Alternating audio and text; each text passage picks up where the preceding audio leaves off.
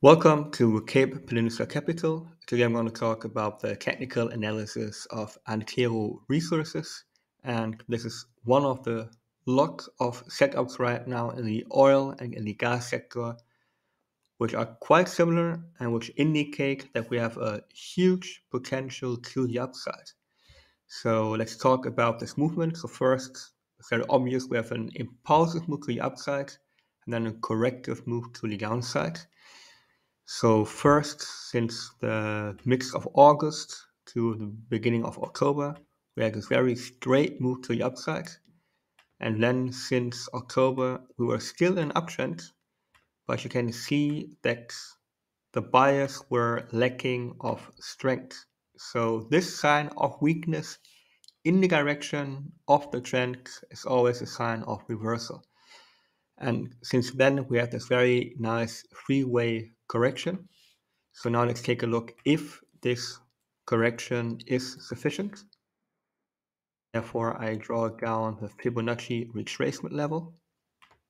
And normally, when you are trading bull flags, you want to see a correction between the 38 and the 61 Fibonacci retracement. And right now, we are very, very close. So this is a sign of how probable is the continuation to the upside. And due to the fact that we scratched this level, I think that this is still a very valid and very high probability setup. So now let's talk about the target. The target is the one-to-one projection of the pole to the upside. So we have a target of around $29. Our entry point is the last significant high of this downtrend.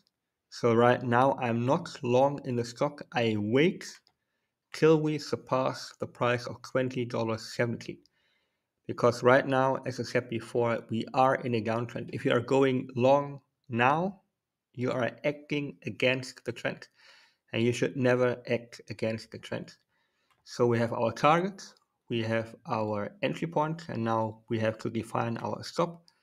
And the stop is the last significant low of this downtrend, which is at around $17.92.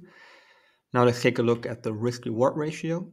So we have an upside potential of 43%, and we have a risk of 11.3%. So we have a risk reward ratio of 3.8. This is pretty nice.